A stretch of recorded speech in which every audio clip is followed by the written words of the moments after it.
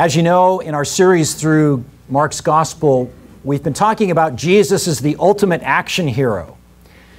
And every superhero has a secret to their great strength. For the Green Lantern, for instance, it was this special ring that he put on that allowed him to do incredible feats and create things out of nothing. And most superheroes also had a secret vulnerability. For Superman, it was kryptonite that it was the only thing that could make him pause in his superhuman activities. Now, of course, these are just stories, comic book legends.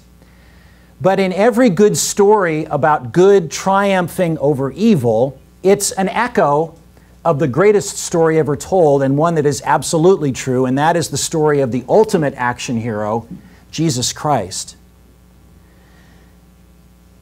There was a secret to Jesus' ability to do anything that he wanted.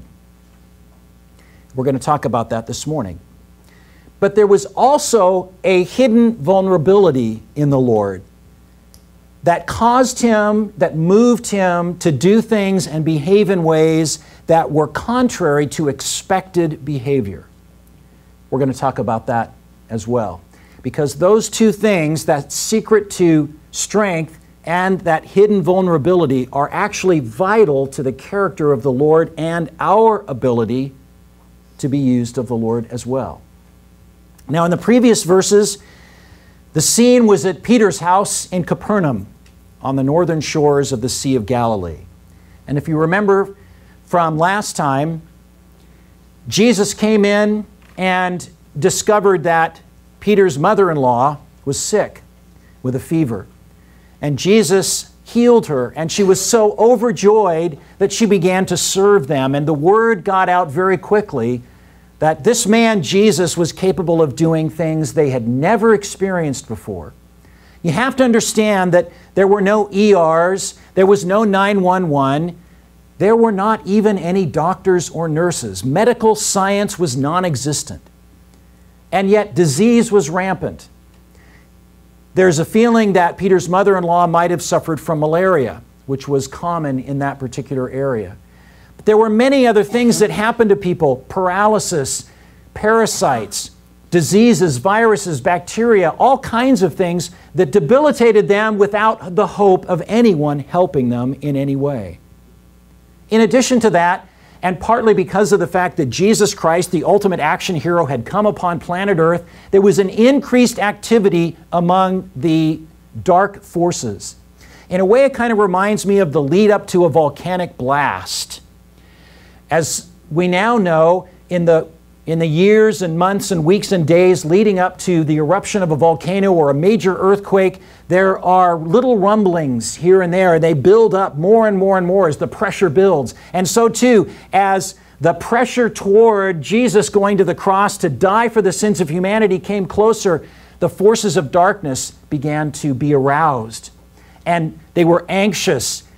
And they went about doing harm, because that's what they do in their very nature.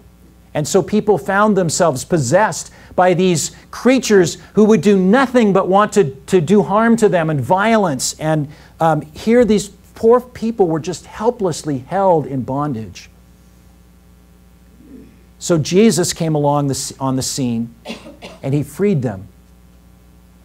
Jesus came upon the scene and he healed them of their sicknesses. And so, as we saw, after sunset there in Capernaum, the word had gotten out. Everybody was on their Android phones, and they were texting each other, and suddenly everybody appeared. No, it was like household to household. One person would run to the next, and that was a pretty effective network in those days. It was sort of Capernaum's version of the internet. And people came from miles around, and they gathered at the house. And it says that Jesus went out from the house there, and he healed all those who were brought to him. But interestingly, in verse 34, it says he would not permit the demons to speak because they knew him. And as we saw when Jesus was in a synagogue earlier in the chapter, a demon had tried to call Jesus out We know who you are. And so Jesus said, you know you know who I am. These people don't yet know, and they don't understand. And because it's not my time for them to know, you are going to shut up. And they went, So then I'm sure after those events had taken place, imagine yourself one of the disciples. You have witnessed things that nobody has ever seen before. And then the crowds have all been healed. They've dissipated. It's pitch black. Everybody kind of goes inside. Everybody heads to their sleeping place, wherever that was, the mat on the floor in the spare bedroom, falling asleep, exhausted and yet exhilarated at the same time, with visions of people being freed for maybe the first time in their life running through their heads. So then, very interestingly,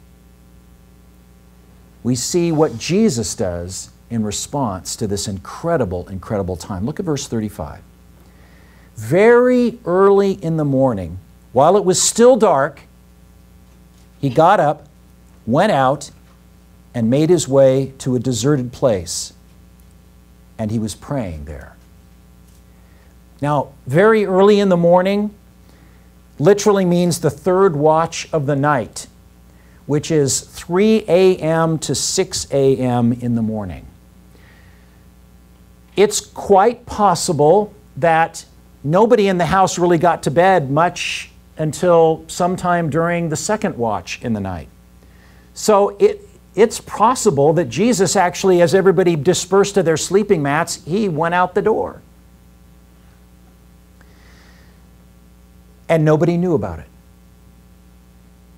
He just snuck out. Everybody thought Jesus had gone to bed. It wasn't that Jesus was unhappy with the accommodations. He wanted a sleep number bed, and they just didn't have one available there. He wanted to check into the Marriott at Capernaum there. No, nothing like that at all. Jesus had something more important to do than sleep. It says that he got up, went out, and made his way to a deserted place, and he was praying there. And we don't know what he prayed, but Mark is pretty specific about his actions leading up to that. He got up, went out, and made his way to a deserted place. Jesus removed himself from other distractions and from other relationships and other duties so that he could concentrate on his relationship with the Father. I think it's probably safe to assume, based on what we see in the following verses, that Jesus was praying for direction. Now, as we'll see in a moment, the demands of urgent ministry were about to be pitted against the strategic plan of the Father. Now, Mark records only 3 occasions of Jesus praying.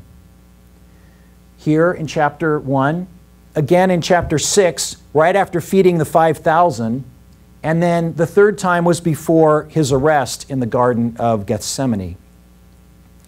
Now, in these first 2 instances that Mark records of Jesus praying, huge success in public ministry had just taken place.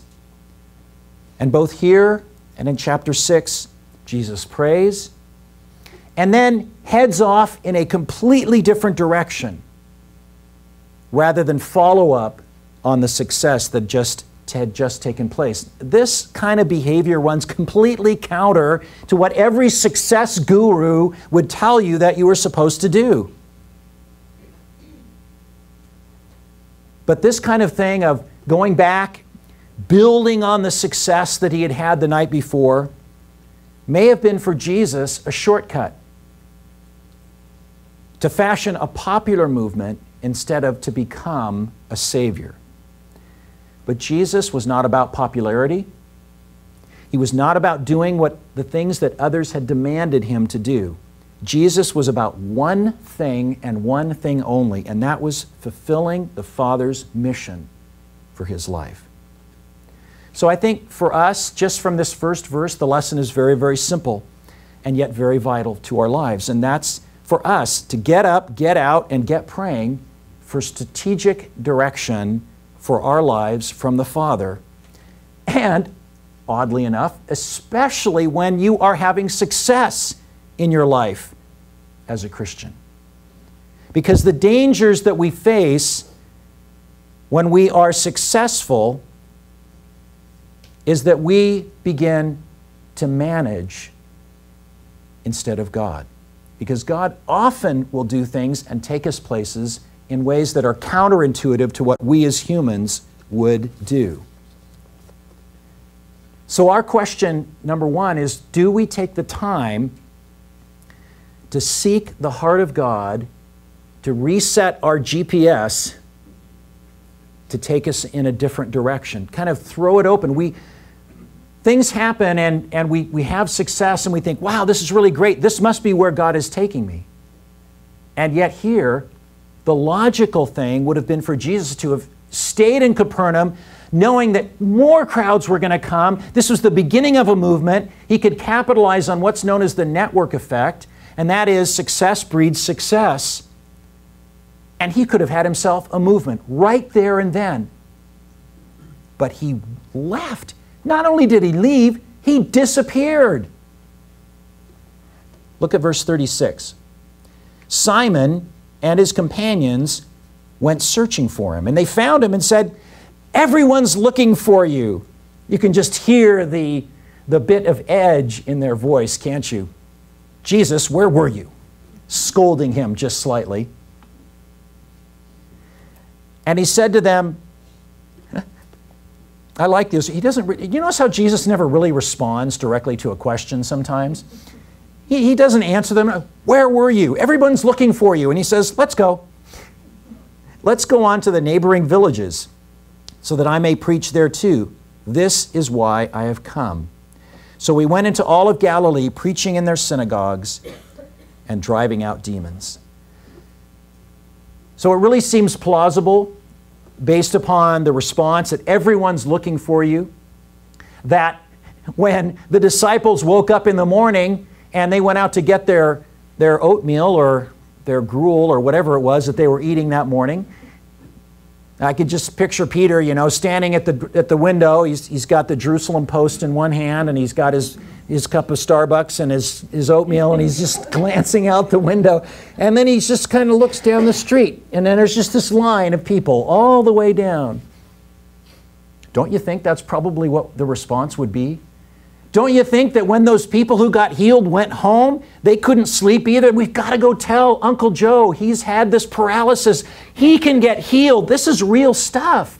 And so, if they thought the crowds were big the last night, the demands of urgent ministry. So the disciples were kind of panicked, I think. We better get Jesus up. He's the man of the hour. Maybe they were thinking, this is really cool, guys. Let's go. Where's Jesus? I thought I sent you to get him. Well, he's not where I saw him last. Well, you go find him. Where? They take a roll call in the house there, and Jesus isn't there. So they go out looking for him, and I can just picture the guys. They start walking, down the street. No, he's not there. No, he's not down at Starbucks. Where did the guy go? And they're doing their grid search, and they're going out wider, and they finally go outside of town, and hey, look over there by that rock. Does that guy look familiar out there? It's Jesus. Where's that guy been? We've been looking for him. And so they go out. Where were you? Everyone's looking for you. Why'd you run off when there was work to do, they say. But Jesus says just the opposite.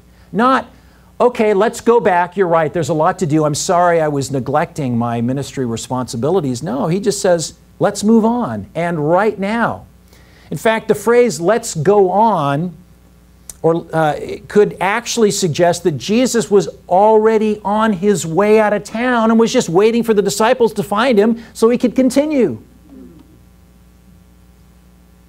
Returning to bask in the accolades of the healings that had taken place would seem completely logical, but it was the completely wrong thing to do.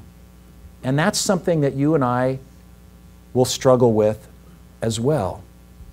And again, the question that we must ask ourselves in prayer to God is, what will bring you glory from my life today and into the future? And in this case, the thing that would bring the Father greatest glory was to have the Son continue to preach the gospel of the good news of the coming of the kingdom of God. Because short-term healing without salvation is meaningless. Now that statement probably right there runs counter to a lot of what you've probably heard, even in Christian circles. There's a lot of focus on healing. Healing's a great thing, don't get me wrong. But healing is only a short-term solution. If there is no long-term healing of the soul, then it's meaningless. It's not an excuse to withdraw help from those who are hurting at all. But at some point, we've got to keep the gospel in mind. So instead of fixating on the short-term successes, Jesus refocuses on his core ministry, and he heads out to preach the kingdom of God in this 60 by 30 mile section of Israel known as Galilee. There were a lot of places to go.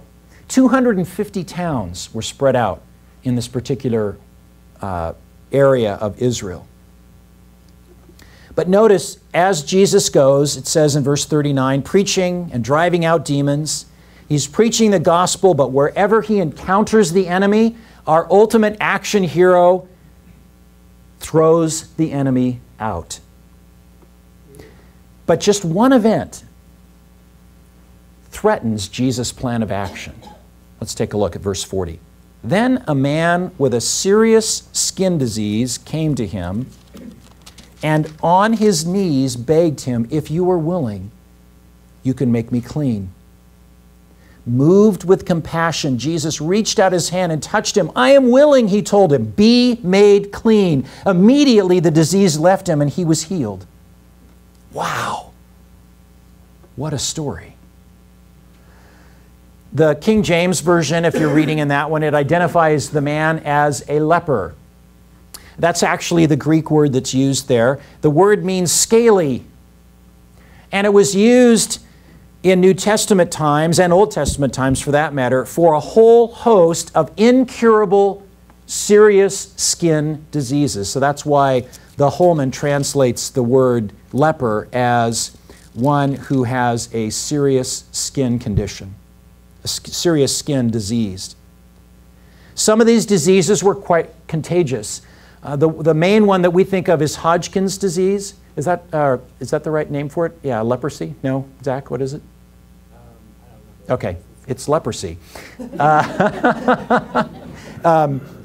that one can be contagious in some forms, and it's a degenerative nerve disease. They had like a leper colony, I think in Hawaii, where they would take people, and it's a really serious thing. There are treatments for it, but in those days, of course, there was no medical science whatsoever. And there were whole chapters in the law dealing with the identification of these serious skin diseases, and then the isolation of those who had been found to have them. Really, I think, just anecdotally, just from my own readings of the Old Testament, I think that probably more pages are devoted to this than any other single thing in terms of identifying something and then the consequences of that thing. Very, very serious. These people were frightened to death of leprosy. When someone was found to have leprosy, they would be isolated socially and religiously. They had to move into a colony outside of their village where they could have no contact with anyone except their fellow lepers. They were prohibited from any religious expression in the nation. They couldn't come to the temple. They couldn't do anything. In fact, they were so isolated that there are stories of when people who without leprosy saw lepers in their vicinity, they would literally pick up rocks and throw them at the lepers to make them keep a distance. That's how frightened they were. But look what happens here. This leper, this guy, comes to Jesus, okay? He's approaching Jesus. Jesus isn't picking up stones. He's just watching this guy come up. I just picture the disciples backing away quickly. And it says that he fell down on his knees. And he begged Jesus, if you are willing, you can make me clean. What an incredible statement. First of all, the guy heard, obviously, that Jesus could heal the sick. He could have come with the kind of attitude like, you think this guy was sick? Look at me. Look at all that's happening in my life. Look at the isolation that I've suffered. Look at this disease that is eating me away. And that is just a horrible thing to imagine. So he might have come to Jesus and said, I deserve to be healed more than any of these other people. You need to heal me right now. But he doesn't. He gets on his knees humbly and he says, if you are willing. So first of all, he comes humbly. Secondly, he says, you can make me clean. So he comes faithfully. He is trusting in the source of healing that he knows. You can make me clean. And then I love what happens in verse 41. Look what it says there. Moved with compassion. Jesus looked down on this man. He didn't react like all the other Israelites would have. Stay away from me. Unclean. Unclean. Jesus looked at him and was moved. The Greek word there, to be moved with compassion, it literally means to be moved as to one's bowels. Now, the reason that they put it that way was because the bowels were thought to be the seat of love and pity. So Jesus looked on this man. He knew the suffering of the disease that it had wrought on his life, and look at his response. He was moved with compassion. He reached out his hand and touched him. Don't go by that. You would never do that to a leper. I don't know how long this man had had leprosy, but I will tell you this, it's very likely one of the things that he missed the very most was the touch of human contact. Science tells us that if untouched by humans, newborn babies will die. That's how vital the touch of human contact is to us. But the one thing you couldn't do to a leper was touch them. And yet here's Jesus, moved with compassion, reaches out his hand. I'm sure the guy was thinking, no, you can't touch me. And Jesus touches him. And then he says, I'm willing. And at that instant, Mark says, using another one of his action words, immediately the disease left him and he was healed. Can you imagine for just 1 second what that would be like? A man with no hope, in complete isolation, withdrawn from humanity, from his family, from his business, from his God, and from all human contact, falls down and begs, last chance hope. If this guy can't do it, nobody can do it. And he says, if you please heal me. If you're willing, you can do it. And then to feel that touch of human contact on his skin, and then he's completely healed and whole. One of the reasons that I like this story so much is not just because of the fact of a leper being healed, which is incredible and wonderful, but it's what it also stands for. Leprosy in the Bible oftentimes is a euphemism for sin. And sin, like leprosy, is very contagious. It's incurable, and it is degenerative. It also leads to isolation, especially isolation from God. The Scriptures tell us, my arm is not short that I cannot save, my ear is not heavy that I cannot hear, but your sins have separated you from your God. Those things that we have done in the brokenness of our fallen human nature have created a gulf between us and our relationship with God. We cannot span that gulf. We cannot hope to be able on our own to return to fellowship with God. And yet the Lord, moved with compassion, reaches His hand down into the uncleanness of our sin as we humbly come before Him and we say, you are it. I have no other hope. If you are willing, please make me clean. And He says, I am willing. Be clean. And He reaches down in His cleanness to touch our uncleanness. And normally what would happen is the clean thing would become unclean. But only in Jesus, the unclean thing that He touches becomes clean through the blood of the cross. Wow. So then, Jesus sternly warned him in verse 43 and sent him away at once, telling him, see that you say nothing to anyone, but go and show yourself to the priests and offer what Moses prescribed for your cleansing as a testimony to them. Now, Jesus did this quite often. Perform an incredible miracle, and by the way, don't tell anybody about it. Okay, sure, Jesus, no problem. And we find out in a second that the guy couldn't keep his mouth shut, which I don't blame him, really. But Jesus instead tells this guy, now don't go around telling everybody about this, but instead go to the priests and perform and offer what Moses prescribed for your cleansing as a testimony to them. Well, what in the world is this about?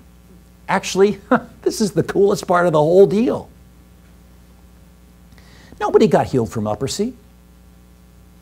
And yet, in Leviticus chapter 14, there's a whole section of the law devoted to what you do when you get healed from leprosy.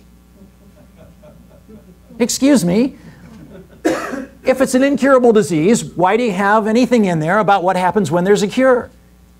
Because of what happened right here. And what's really awesome is that offering that Jesus spoke about. Let me just read you the section out of Leviticus 14. It's very short, this portion of it. The person who's been healed from leprosy is supposed to come before the priest.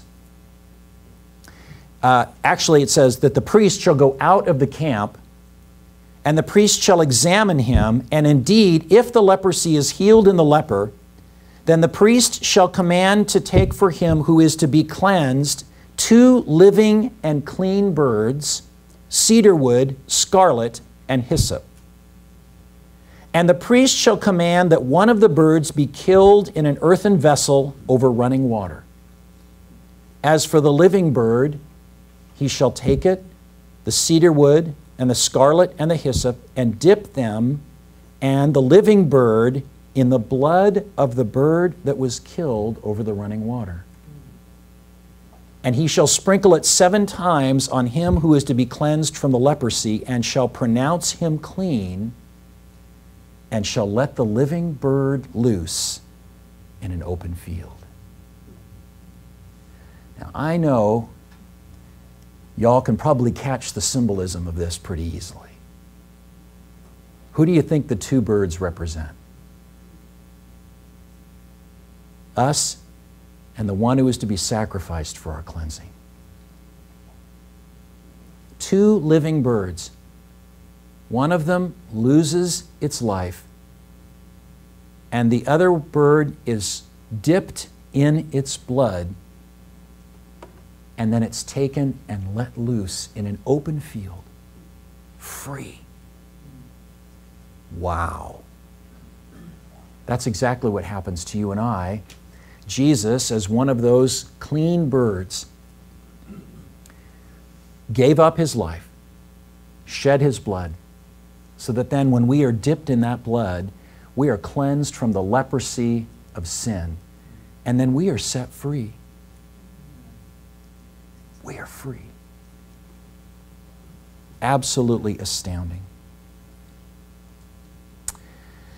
So then, as I mentioned, verse 45, there's no evidence that this man ever did that. Would have been cool, but we don't have an account of that. But here's what we do have.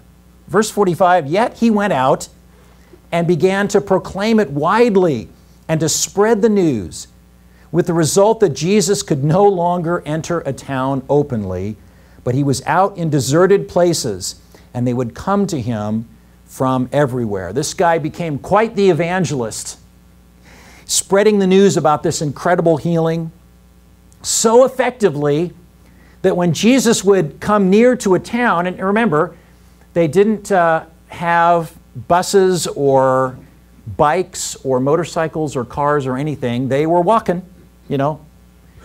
So I'm sure that people would run from one town to the next. Jesus is coming your way. And the whole town would gather together. So there was just no way for Jesus to be able to enter into those little villages. And so he would stay out of town, and the people would have to come out to him. Now, I want to conclude by just giving us two things to remember as we walk away from this, looking at just this little slice of what took place in the ministry of Jesus. And the first is really to stay in communication with God. Asking him, what's my part today in your great plan for eternity? And then being open to moving in whatever direction the Lord might take you in, even if it runs counter to what you might logically think. Well, Lord, I had success over here, so obviously this is where I'm supposed to go. I've said this often. The presence of an open door does not give you permission to enter it. A lot of times, I think even us as Christians, we say, Lord, give me an open door, and it's based on Scripture. Paul said, you know, I have an open door for effective ministry. But we take that and we think any open door means that's the one I'm supposed to go in. I would want us to step up just a little bit more in our maturity. Even as Jesus, clear, huge, giant, this was no open door, this was an open chasm for ministry. People in need. Demands of his disciples, doing God's work. Where was Jesus? Communing with the Father, asking for strategic direction. Lord, where do you want me to go? What do you want me to do? I am presented with what might seem like the logical place to go based upon human expectation. But Lord, where do you want me to go? And the Lord said, I want you to walk away. Wow. What'd I do wrong? Nothing. So be open to that strategic direction, even if it means walking away from human expectation or human demands. Only walk through the open doors that God says that's the door for you to walk in. So the beauty of that is maybe the door is closed, but it's still the one the Lord wants you to walk through. If we only went by the open door policy, we'd miss a lot. So you pray, I got all these doors in front of me, all these opportunities, all these things that I could be doing. Lord, which way is it that you want me to go? What will I do today that will bring you glory? What you might do today is simply pray that that closed door would be open and nothing more. And yet that's still how God wants to get glory out of your life. The second thing is, as you are moving in those ways, and God has set before you a direction and you're going, okay, this is the way that I'm going. As you are going, also then be open to not the human demands and expectations, but the godly characteristics that he builds into your life to move you, even if it means it looks like it's a side road. And I just get that from verse 41 where it says, moved with compassion. You know, Jesus said, let's move on, got to preach the gospel, not going to do any healings today, not going to throw out anybody from, I'm moving on, I'm going in the direction, God's glory, God's mission. And yet he's going along and he sees someone who's hurting, and there may have been others, but Jesus was open to a godly characteristic of compassion, and he was moved. He stopped. He didn't continue on with the mission that he had at that moment, because his mission became this person at that moment. And sometimes in your life, counter to human expectation, you might be called to stop. God's given you compassion on the life of somebody, and everybody else is going, come on, let's move on, let's go on. We got things to do, places to go, people to see, ministry to accomplish, and you're going, no, God wants me to just focus on this one person here. That might mean I'm going to take a break from something because I need to spend some time nurturing a relationship with somebody who's been broken. And everybody's going, your time could be so much more efficiently spent. Well, maybe.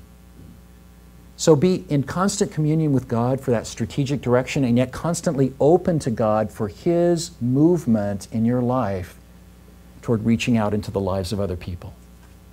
Okay? Let's pray.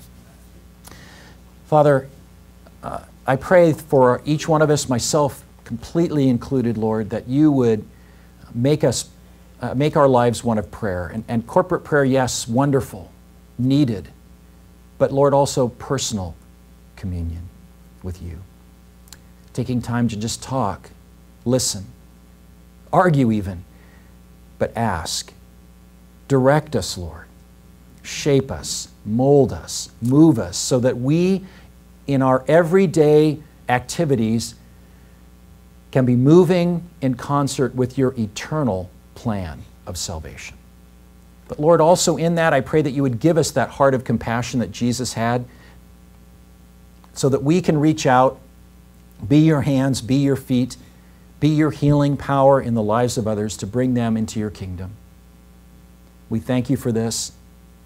We pray these things for the glory and in the name of Jesus Christ. Amen.